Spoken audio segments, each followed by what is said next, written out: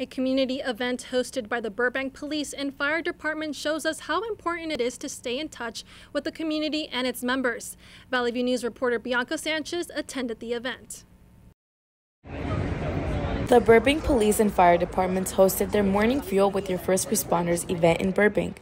They say this gathering is important because it lets first responders meet the community. Just knowing our leaders, knowing people who are in service positions, knowing our folks who run our city, this is something that we have so fortunate here in Burbank to be able to do. They want citizens to confide in them and also learn what they do. Sergeant Feckery says it helps to meet people personally. This allows community members to come, ask questions, speak about topics that they want clarification on.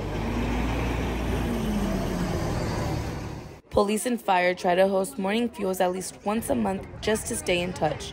Community Service Officer Renee Haritonin says people need to meet first responders in a different setting. Our main goal is to have people come and meet police officers in an environment where it's relaxed and everyone's here to have a good time, as opposed to what they might be actually calling us for in the field, which is not always the most pleasant interactions. First responders have events like these to gather with the community and build trust within them.